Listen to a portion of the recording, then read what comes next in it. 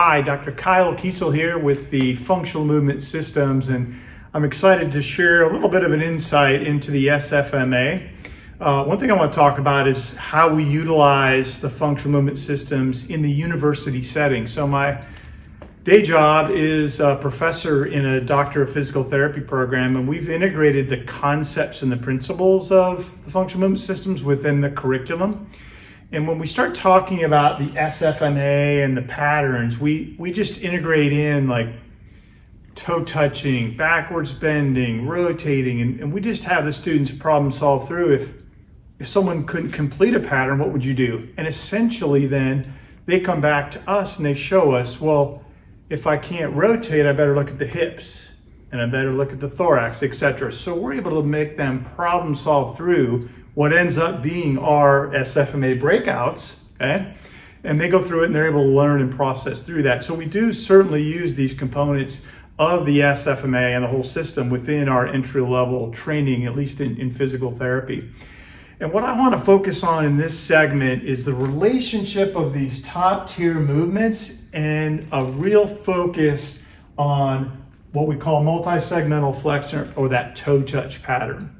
Now, when we talk about the selective functional movement assessment, we're looking at a lot of different movements, but again, selective. We're not doing everything. We're not catching every bit of hand and wrist. We're not catching every bit of the TMJ. But we are looking at cervical patterns through multiple planes.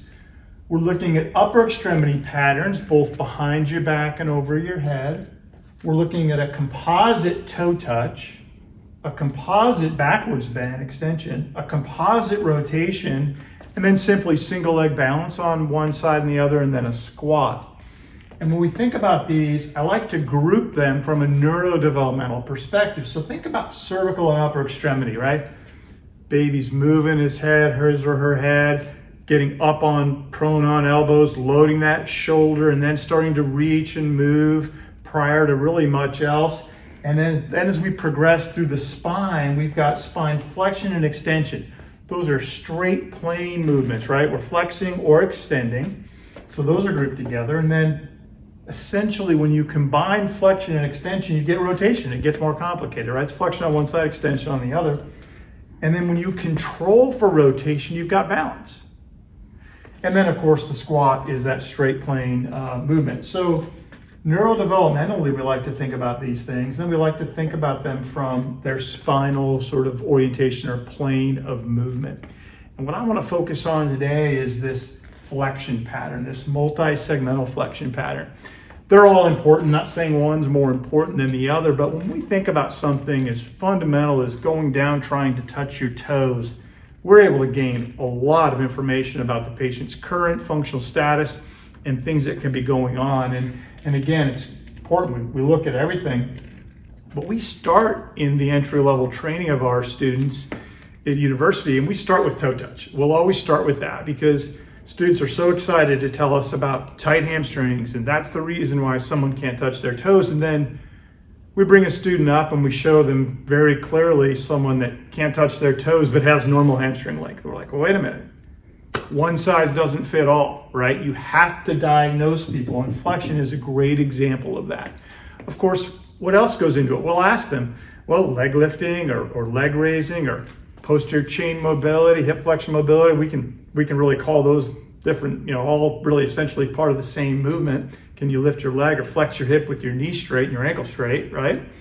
But then spine's involved too. We need to get spine flexion. So all those components are part of it, and it's important. So we've learned that flexion is a nice fundamental way to demonstrate the elegance of the concept of mobility and stability, or really just the idea of how we systematically break down things, each pattern, through our breakout process.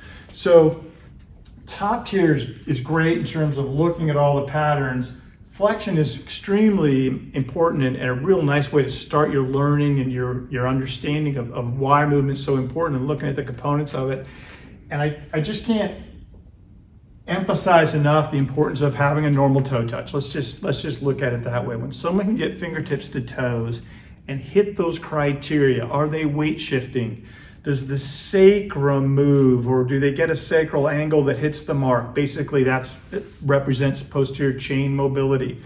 Are they doing it with a uniform spinal curve, and how does that look overall, right? Effort, etc.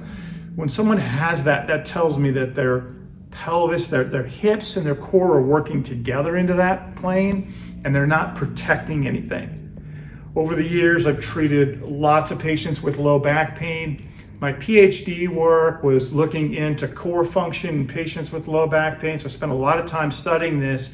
And one of the things that I found is once that toe touch comes back or is maximized, and really also single leg stance, when those two things are working together to me, then I'm comfortable that a lot of those back pain patients are going to get better. Like I'm kind of over the hump. Like I sleep better at night picturing my patients with a good toe touch, right? But let's think about why. Why is it so important? Well, when I go down to touch my toes, my brain's processing a lot of information, right? There's information coming in through my feet, knees, hips, core.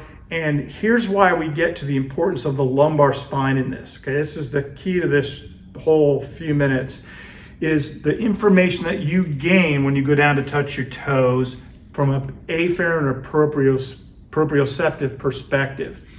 Let's get down the anatomy and think about the facet joint at the lumbar spine. Each of those facets sits primarily in that transverse plane. So they're going to move, again, pretty much flexion extension. I know L5 starts to flatten out. But you've got joint capsules around the facets, and then you have those layers, 5 layers of the multifidus muscle laying right there next to the joint, right? Well, remember, multifidus is highly dense with muscle spindles. Muscle spindles help tell us where we are and how we're moving. You take the muscle spindle proprioceptive information from the multifidus. You take the sensors from the joint capsule right there on the facet joint, and that is enriching information into the system to say, yes, it's okay to go down and touch your toes, or no, it's not. So if the brain perceives any kind of problem, like the information isn't quite right, the brain puts on the brakes, right? Well, what are the brakes to a toe touch? How can I slow down a toe touch? If you're writing the software for toe touch and you feel like there's something that's probably not right, I don't want to go down through that full pattern, how would I put on the brakes for the toe touch? Well, I can kick in the erector spinae, credit extension moment in big muscles in the erector spinae, and or I could turn on the hamstrings, right? The hamstrings are the brakes to the toe touch pattern. So extremely important that we get lumbar flexion mobility so that facet joints can help tell us where we are. The multifidus function can help inform the system as well. So that gives me an opportunity to allow expression of normal hamstring mobility, to allow expression of the rest of my thorax to move and go ahead and down and get those toes, and allow that nice hip flexion along with the lumbar spine to work, okay? So again, every pattern is important. We've talked a little bit about, from a neurodevelopmental perspective, how they go together, and how flexion is really one of the simplest, most elegant expressions of how we break down movement, and why having every component of the movement is important for normal motor control, which is crucial for all the movement and all the daily activities and functional tasks that our patients want to do. Hey guys, if you like the video, definitely hit the thumbs up. And if you want to stay informed, hit the bell so we can notify you anytime we put up new videos. And of course, any questions or comments, put those at the end. We'll certainly be checking them out and trying to respond. Thanks so much. And remember, always move well and then move often.